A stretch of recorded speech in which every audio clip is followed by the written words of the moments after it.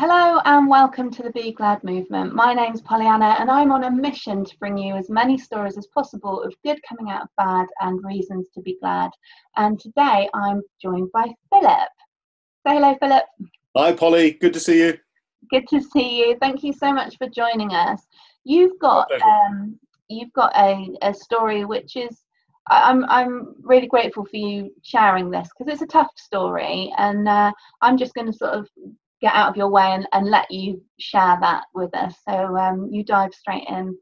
It is. Well, I'll tell you how I came to telling my story first of all, and then I'll go into the story. The ex-BBC news presenter Maxine Mawhinney contacted me and said, she was bored with her retirement and had started a new TV show which she called The Moment.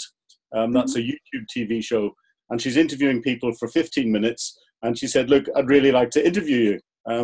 So I emailed her and said, "What subject do you want me to talk about?" She said, "Oh, that's up to you. It's the moment. You just tell me a moment that's affected your life, and we'll talk about that." And there was only one moment, and that went back to a time in Iraq whenever I put a pistol to the side of my head in December 2005. And was squeezing the trigger and got to a microsecond from it going bang. And then all of a sudden, this vision of my dad came into my mind. And, I then looked around at the wall behind me and thought, that is going to leave a terrible mess. I don't want any of my soldiers clearing that up. Sure. But at the moment I got to where the pistol was there, I had just this complete and utter sense of calm. All the crap that had been going on beforehand, all the stress that I was under had gone in that moment. And it's really, really scary. And it's after the vision of my dad and looking around at the wall, I took the pistol away from the side of my head. I unloaded it, cleaned it, and then went off to bed for the night at just after midnight. I was working from 6 a.m. to after midnight, 6.5, 7 days a week, for the time there. So a horrible tour, horrible tour. Sure. Can well imagine. Yeah. And that was your moment, and you were willing to share it. That's quite a big thing. Tell me more about that. It is. Well, the moment itself, I think, that reflected. A lot of pressure was going on before I went to Iraq. I was a senior officer. I was at that stage. I was a lieutenant colonel. I was commanding my battalion. It was an intelligence battalion. This was the first time we were deploying a structure into supporting operations in Iraq. I'd done an awful lot of operations beforehand. I've been in every Balkans operation that there's been at the beginning. I've been to Northern Ireland, I've been to Cyprus, I've travelled all over the world, 26 years in the military. And my career had been progressing well. But just before I went to Iraq this time, it was the summer 2005, my marriage was beginning to fall apart. And you get to that point, and I think it had been falling apart for years. And you've got a lot of personal stresses that are going on, but you then get to the point where you've been warned to take your battalion on operations to Iraq, and you're in a preparation mode for that, and you switch in, and you've got in the military you've almost got sort of two personas. You've got your personal persona and what's going on in your personal life and all the rest of it, and you've got this front that you put on, it's like an actor on a stage. Once you've got the uniform on, you've got your rank on, you're in a position. You're an alpha character anyway, so you're playing a role, and you play it to the best of your ability.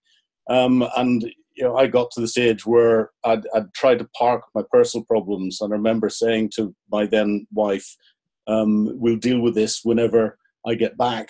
I have to take the battalion to Iraq." And the preparation then went on for getting us out there. She continued to fight me and attack me and all the rest of it, as happens in these messy situations. But I then went to Iraq as part of the reconnaissance with the new divisional commander that was going out and all the rest of it, because I was part of his senior command team.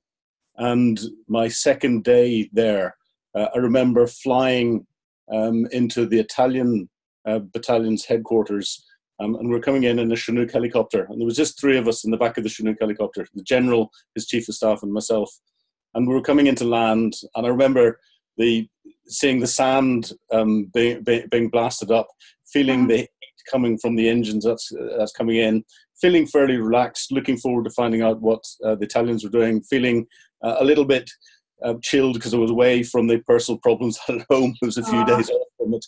And then all of a sudden this shiver went down the back of my spine, and I just got this feeling I had to phone back to the headquarters in Basra, where Multinational Division Southeast was based. And I don't know what it was. This just hit me. And as I got off the helicopter, most of the generals said, "Look, I have to go make a phone call. Please excuse me." And I got a glaring look from his chief of staff, but I went off to phone back to the guy that I was taking over from. And I said, "Andy, I don't know why I've got this urge to call you, but I have. What's happened?" And his first words to me were, "Phil, I can't tell you." And I then thought, right, there's something has happened. I said, "Look, I've walked out of a briefing with the general because I've had this feeling to call. I need to explain what's going on. Explain to me what's happened." And he explained that, after a little bit of persuasion, explained that there'd been an attack on a convoy coming out of Basra. An improvised explosive device had gone off, had blown one of the snatched Land Rovers apart, killed one individual, severely wounded 3 others. The individual it killed was a guy called Major Matt Bacon. Matt was my old company second in command. He was a personal friend. He was going to be one of my staff officers running human intelligence operations whilst I was out there, and I was looking forward to working with him again. And one of the reasons why he was coming out in a vehicle was the helicopter had broken down to fly him out, and he was coming out to see me and do other things. And one of the soldiers that was severely injured was from my battalion in Germany, and 3 of the other soldiers were infantry soldiers attached to protecting the human intelligence operations that we had running there. So day 2, my introduction to Iraq, before it actually formally deployed, was a friend of mine getting killed. So that was horrible. Day 3, I was down in the hospital, and with my young corporal who was unconscious and been kept unconscious to try and keep him alive, and the 3 young infantry soldiers who'd all lost limbs, and they were all conscious and sitting down there, and they saw me as a lieutenant colonel, a commanding officer, coming in to talk, and I just sat and talked to them for a couple of hours, not really knowing what to do, and their only concern was, would this put an end to their soldiering careers? They just wanted to carry on being soldiers, and it was very humbling talking to them. And then we continued the recce, and I flew back to Germany. There was a big funeral for Matt. Had to deal with that, dealing with more personal problems before then, early in December, flying out to do my 6 months there. And when I arrived, it's the first operational tour I've arrived on where I've been physically and emotionally exhausted as I've landed. And it was a particularly hard start to that tour. Goodness me, yeah, it sounds absolutely horrific. Absolutely horrific.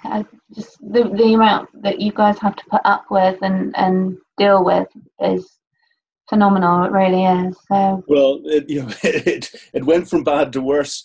5 days after I arrived there, I got a phone call from my battalion second in command, who was left back in Germany with the rear party, and he said, "Oh, do you realise that your house has just been cleared out?" So my then wife, now ex-wife, had cleared the married quarter out and taken it, and he said, "Oh, do you want us to clean it up and hand it over?" And I went, "No, I need somewhere to live when I get back." Oh my goodness! I said, "I can't deal with this now," and that led up to that was December. So that led up to Christmas. So that was part of the trigger that I think took me to that point where there was I felt completely helpless. The other thing that there was with that was we'd just done the planning for the arrest operations to go and arrest the teams that had carried out the attack on Matt Bacon's convoy. Right. And when we analysed all the information and intelligence that we had, we didn't need to get any new intelligence. We just need to put it together with that 2020 hindsight, and all the information that was there as to who these people were, the fact they were planning attacks in the area, and everything else. And the arrest operation went in on no new intelligence. And I'd had a chance then to look at all of the tool sets that we had to do the job. And we didn't have the tools there to allow me to do the job that I knew that we could do.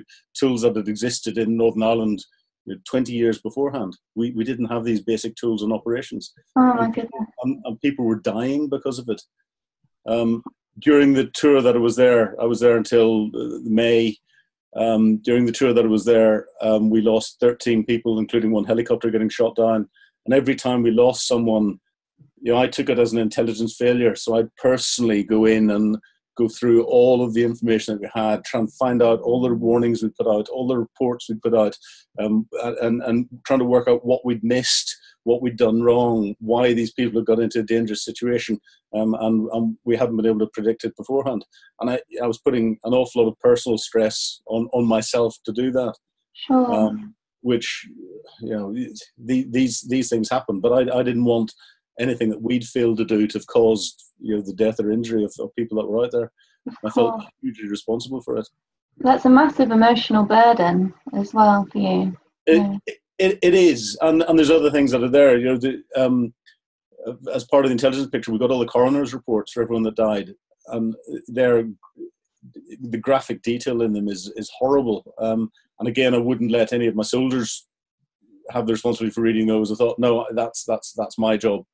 To try and pull out the bits of information and intelligence that there was there, and there was some quite valuable intelligence in it, because it's all putting little bits of a jigsaw puzzle together to create the bigger picture. Right. So it's very important. So it was a stressful tour is an understatement. Sure.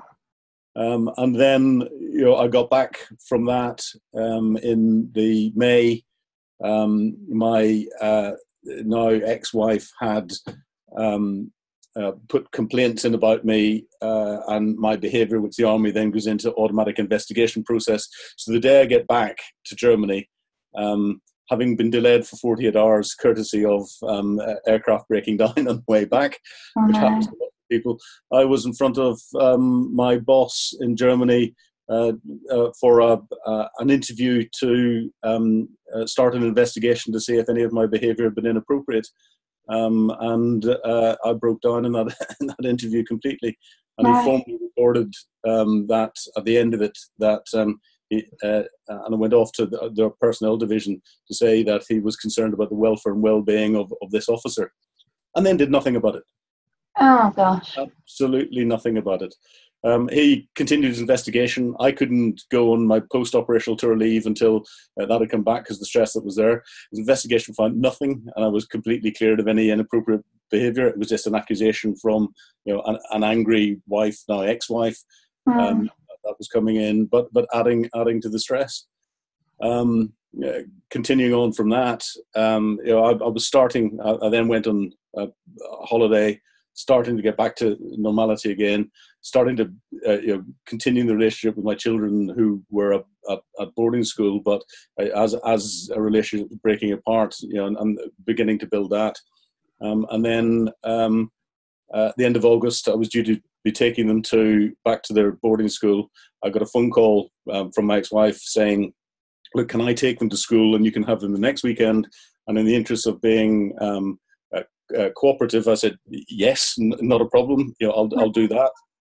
And that was the last I saw of them for 14 months. Oh my goodness.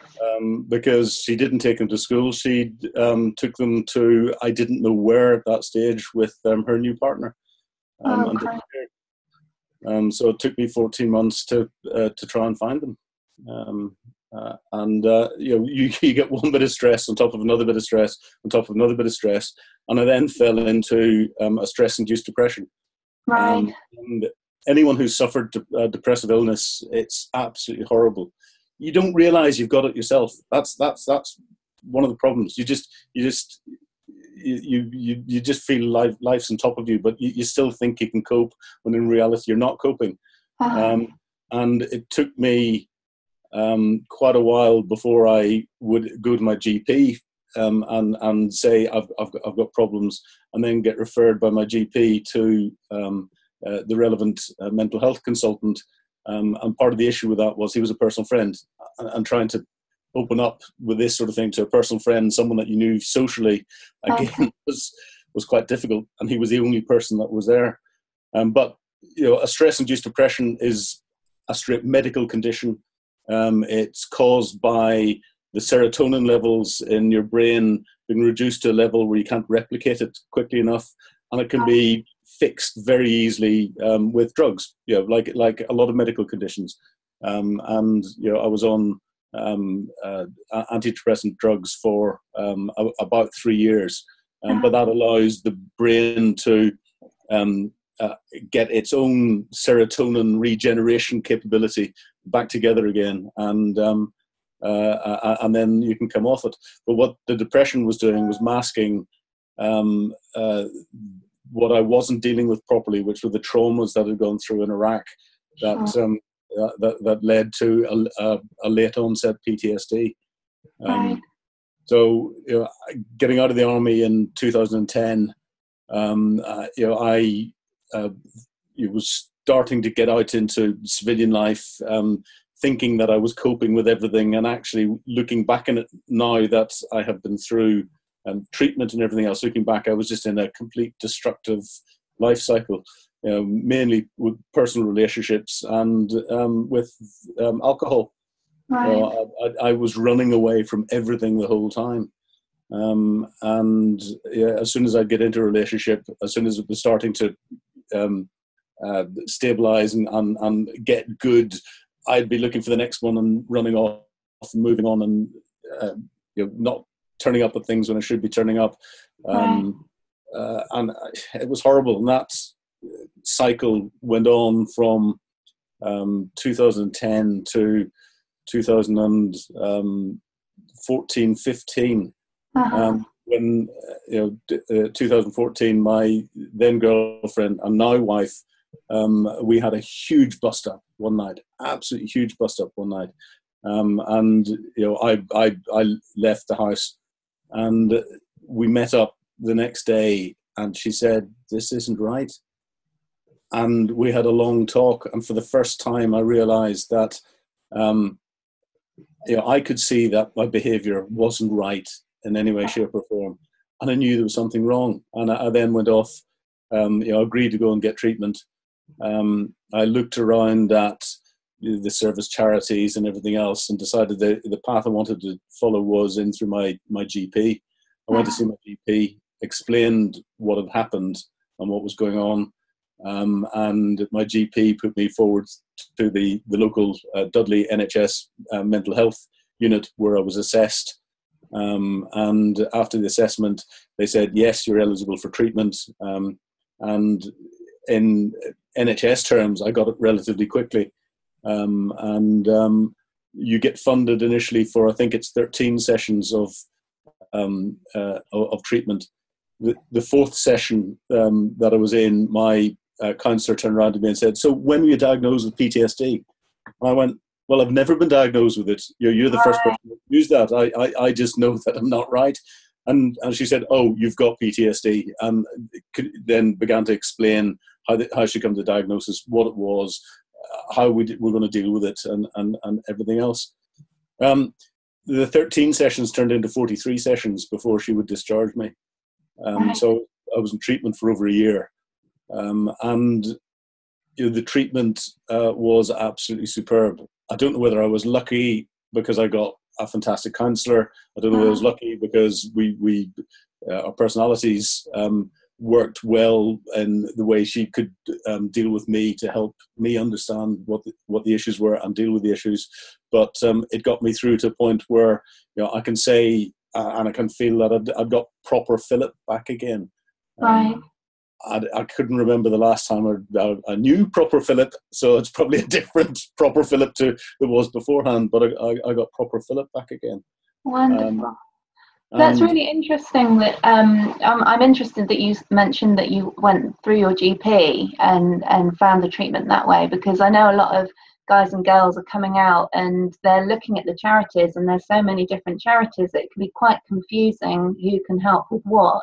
So that's quite interesting, because I think you're probably the first person that, and it was worrying as well that that commanding officer that you opened up to and was worried about you, nothing happened. That's scary. Well, because I got to a pretty senior level, and before I opened up to Maximum Winnie, I thought I have to highlight this as a problem. I'd requested a copy of the interview notes from that brigadier's interview, and he went, "Oh no, we have to deal with this under the Freedom of Information Act," and I thought, for God's sake, just tell me what's going on. And I thought there's something not quite right there. It took me 6 months to get a copy of the notes. And when I got a copy of the notes, I realized what was in there. And after I'd got diagnosed with stress-induced depression, I realized that I wasn't being dealt with in the way that I would have expected to deal with it and had dealt with any of my soldiers. So I put a complaint in, a service complaint that I took right to the Army Board level. And that took 5 years, 6 years to work the complaint through. And it eventually got to the Army Board level, where they said, "Yes, we're dreadfully sorry. We recognise that we hadn't dealt with you properly, but we note that you went to see your GP the day after you got back from Iraq and said you couldn't sleep, and your GP hadn't identified that you got any mental health issues, and therefore we think that our responsibility from a medical perspective had been covered completely. So thank you very much. Bye-bye." Wow. I then went to Veterans UK and said, "Okay, I've got an injury, like a physical injury. It's just a mental injury. Can I apply for an injury-based pension or payout or something?" So I filled the forms in, which they sent me. Send the forms back, and they go, "Right, you haven't been diagnosed by someone at a consultant grade, either a consultant psychiatrist or a consultant psychologist, which you'll never get to in the NHS unless you're very, very severely ill and worked in. And therefore, we don't recognise the diagnosis. Bye-bye." So on the one hand, the Army Board was saying the GP didn't pick it up. And on the other hand, the Veterans UK were saying they didn't recognise the GP's diagnosis. They didn't recognise the NHS mental health professionals who are treating you's diagnosis. It had to be with a consultant, and you don't get to see a consultant. So unless you pay for it, Veterans UK won't recognise it. And that's where guys and girls are falling down the cracks, I guess, and having additional stress that they don't need. Oh, the falling through the cracks, and that then got me angry, and that's good. Getting me angry, because it starts me to focus on things, and a lot of that had come to head, and I'd finished treatment about 6, 7 months, 8 months before Maximum Winnie came and gave me that opportunity. And when I took that opportunity, a lot of people saw that, and I got contacted by some of the national newspapers, and I got a centre page spread in one of the Sunday newspapers the same weekend as the royal wedding. Some radio shows contacted me, and I did a big piece. As people will be able to tell from my accent, I'm from Northern Ireland. Openly admitting that I'm an ex-army intelligence officer from Northern Ireland to a Northern Ireland audience is another big step. But BBC Northern Ireland contacted me. They were doing a piece on stress and everything else, and asked me if I'd tell my story to them, and I did to them and put it out. And I'm keeping that campaign going, and I've done a piece with Johnson Press, who publish a lot of the regional newspapers, to try and get the story all around the UK. Because if I can signpost one person to get some help, or one person who is the partner of or the friend of someone that they're concerned about to get some help, to get them some help, or if I can educate one person a little bit more about understanding that this is a condition that not everyone suffers from. Not every ex-service person is coming out with a mental illness, with PTSD, in the same way that not every ex-service person who's been on an operational tour will have killed someone, will have seen someone being killed, will have been injured physically themselves. So it's a small minority, but for the minority of people who suffer from this, it's devastating, absolutely devastating. Yeah. The second thing is it's treatable. If you get help, then it can be dealt with, and you can get proper you back. And a lot of people don't realize that. And the third thing is to let people know that the last person who realizes they're ill is the person who's suffering. I didn't realize I was ill until I had that huge bust up. My now wife turned around and really pointed out to me quite hard, which got me to that point where I suddenly realized that no, I wasn't right, and had to be dealt with. I was going to say that's a battle that a lot of families are having to deal with, is when the front line comes home with the guys and girls, and they're having to watch their loved ones going through this mental turmoil and not really knowing how to tell them, because obviously you're still in denial, aren't you? You don't really think that there's anything wrong. And you don't see there's a difference, but the what you think are petty things at home, having been in operations and dealing with all of that, seem extremely petty to you, but they're very real to the person that you've left at home. It was interesting. I remember sitting at a dinner night at Chicksands beside this fantastic Second World War veteran called Hilary Tochan. And Hilary had fought in through Yugoslavia. He'd fought in North Africa. He'd then come up through the invasion of Italy. He'd been captured by the Germans twice and escaped from German prisoner of war camps twice and come back again. And he had a huge row of Second World War medals. And he then, from Italy, gone round and come in through D-Day and Normandy and all the rest of it. And then after that went into Iraq in 1946 and set up the first combined intelligence center in Basra in Iraq. So, and this was before I deployed out to the Middle East. And I was talking to him about the stress of the Second World War.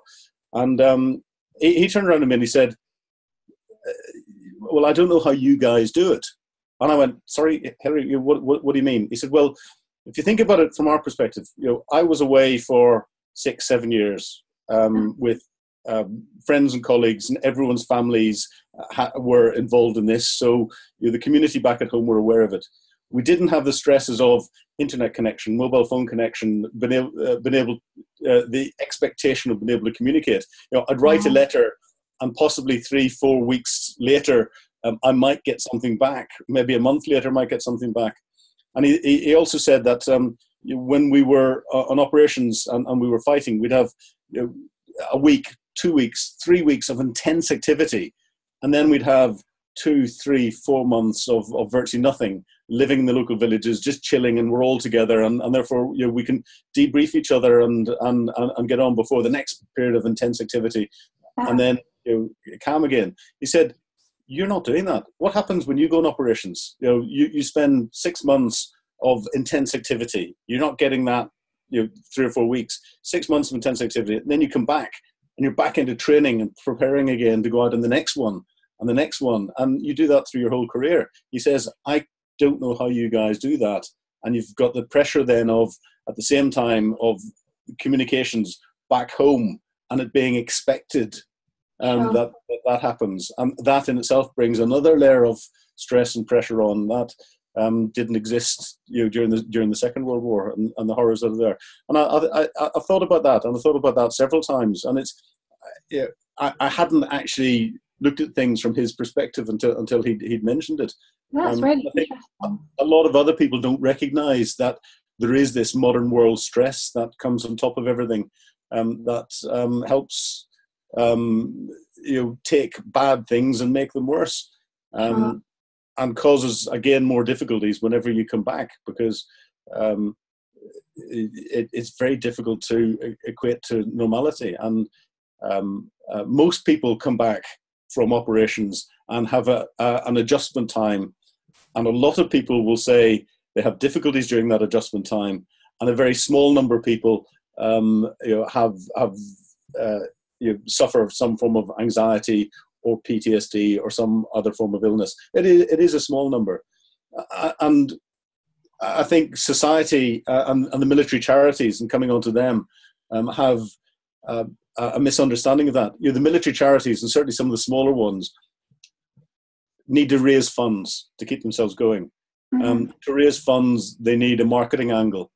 And for a period of time, the marketing angle that was out there was the phrase PTSD. Because you yell PTSD and people dip their hands in their pocket and you're looking after service personnel and donate money. It's what the charities needed. So I think there was, for a period of time, a number of people coming out and trying to vocalize that everyone was suffering too much, and it's not. It's a small number. And then some ex-service personnel who weren't adjusting properly, I think, felt that they almost had to wear PTSD as a badge of honor and say, I remember going through one resettlement course, which I was helping to mentor, and every single individual on that resettlement course turned around and said they'd got PTSD. Okay. Only one or two of them had actually been formally diagnosed, and it is not something you can self-diagnose. You can look at it and think I'm not quite right, but there's very specific circumstances to get it properly diagnosed, and leads to very specific treatments. And I think the whole and that's no fault of any individual, and it's no fault of the charities doing this. I think it's a fault of you educating the wider community and the veterans community. And therefore all the supporters in the civilian world, about what the reality is. And the MOD, I think, has let society down by not doing that.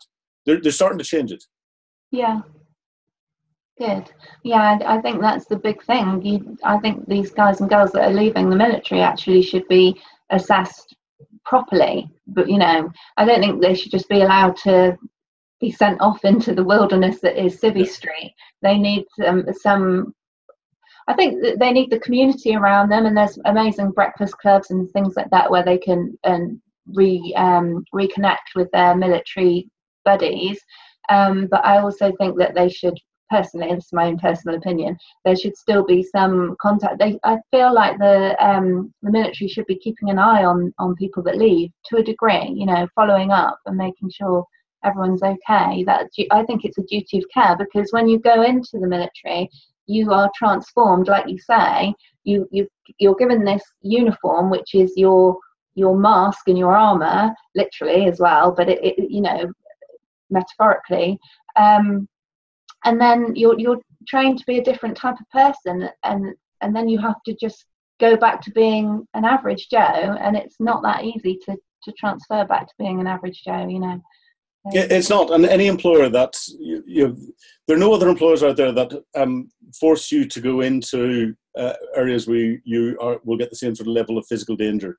We saw yesterday in Westminster the alleged terror attack of the guy driving the vehicle into the barrier, and we saw the armed police officers running at it. They didn't know whether that car was going to go boom. That's the closest in civilian street that you get to what the military do, where we go running towards danger because we have to deal with it.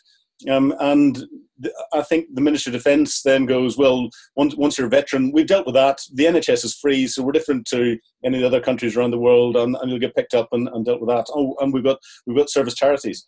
I think my personal opinion is I think it's absolutely disgusting that veterans have to rely on charities and charitable money to fix those, again, relatively small number of broken veterans or veterans who need help. But it's charitable money, and I don't like seeing serving service personnel in uniform collecting for charities. The charities love it because they think it's great, but I see it as a service person begging for someone to give them money to look after them if they get ill and need it once they've left. And therefore I think that's wrong. And I brought this out again because it was senior level. I've started going noisy on it, so I'm going to keep the noise going.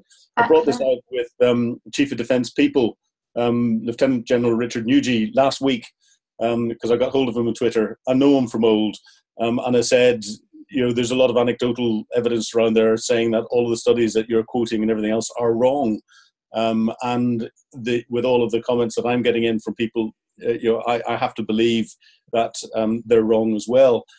I've got quite a good audience out there. Meet me, talk to me, tell me what's going on, and let's see if I can help in any way in getting your approach to dealing with veterans' mental health issues and veterans' welfare generally, and families of veterans as well, getting that done. So give him his due, he did. I went down to see him and his senior team, and he gave me over an hour of his time in the Ministry of Defence headquarters in London last week.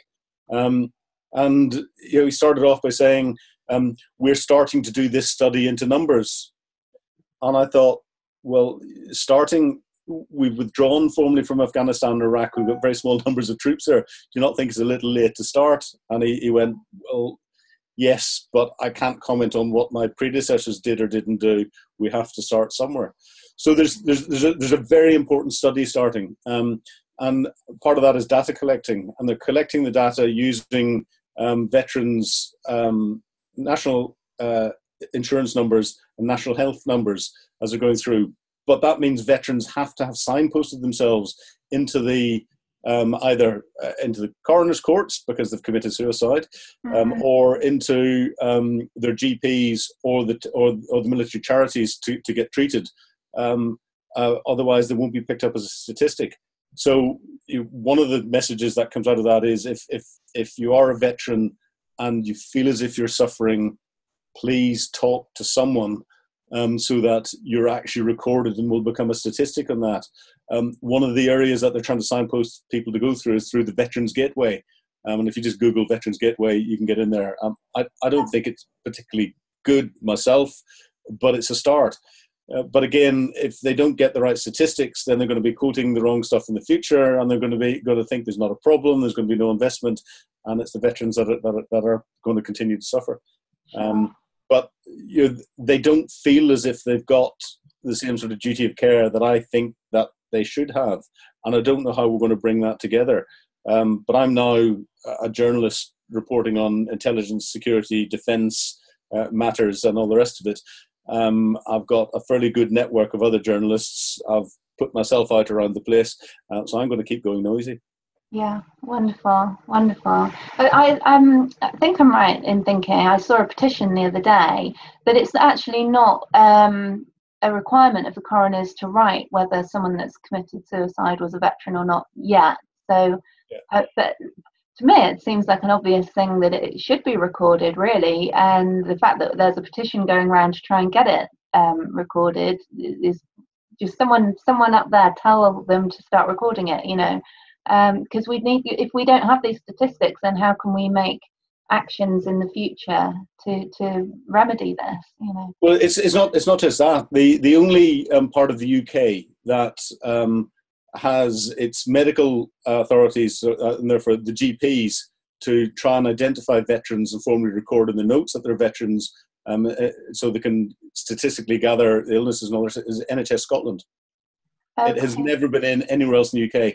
It has just been brought in to England and Wales. I'm not sure about Northern Ireland because there are wider security implications in Northern Ireland. But it's just been brought in England and Wales. So the GPs should now be routinely asking when someone turns up, asking whether they're a veteran, so that whether it's a joint injury, whether it's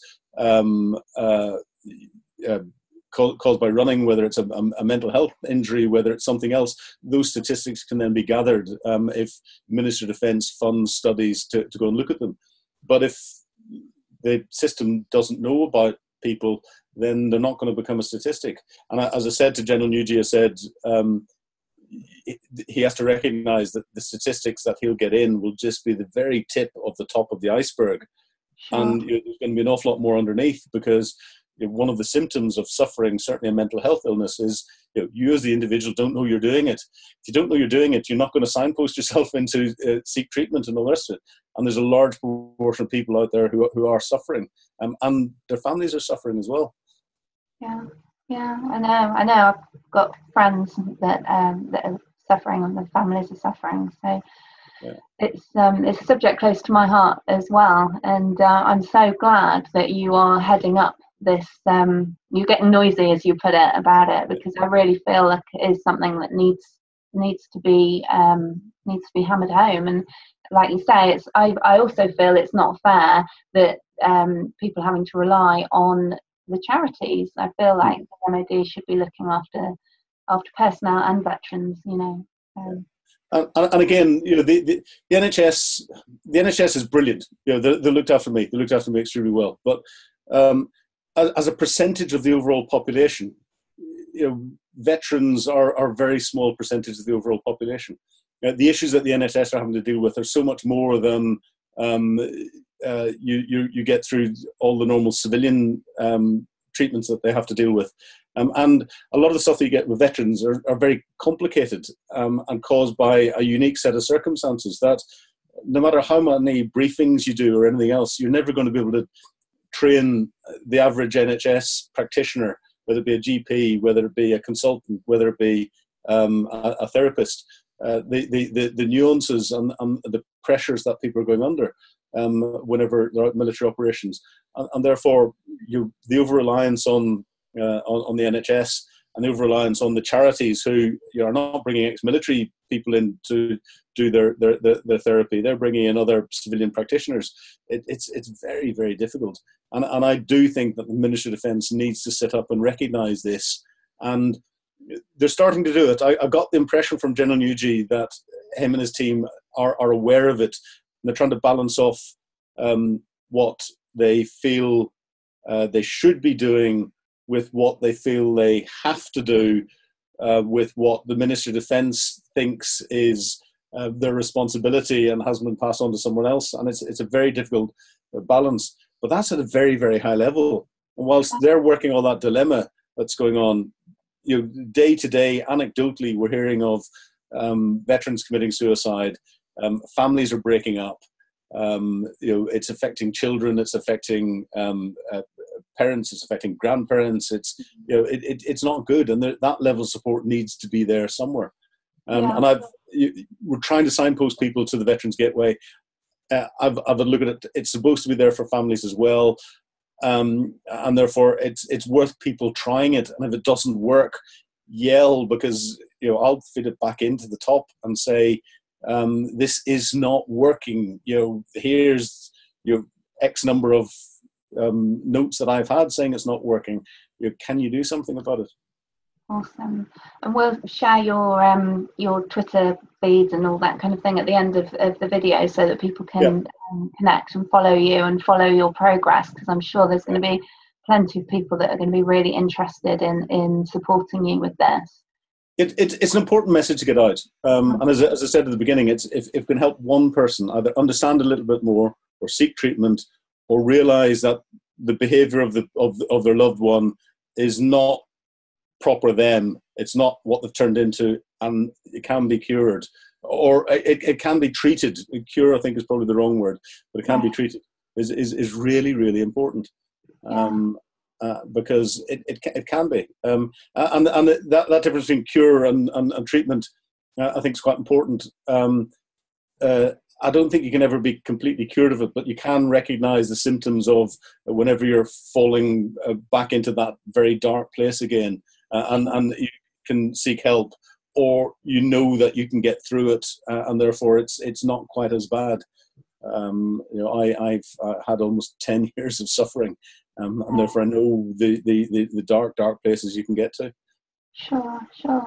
Well, thank you so much for sharing that with us. I really do feel that this is going to help a lot of people to hear your story, but also the hope with what you've just mentioned about, you know, being noisy, taking this to the top, and hopefully getting some results for people, so that they're not left to fall down the cracks like they are at the moment.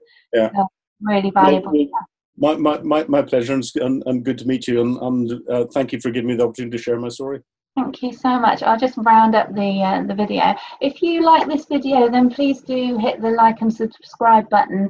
You can follow the Be Glad Movement on Facebook, Twitter and Instagram. If you search at Be Glad Movement, you'll be able to find us. And please do get in touch if you've got a story to share, even if it's something very similar to something that someone else has shared, because I really do believe that your story and your voice is going to reach at least one person, probably more, that you'll never even know about, and you will be able to help them by sharing your story. So please do get in touch. I'd love to hear from you, and I look forward to seeing you in another episode. Many thanks.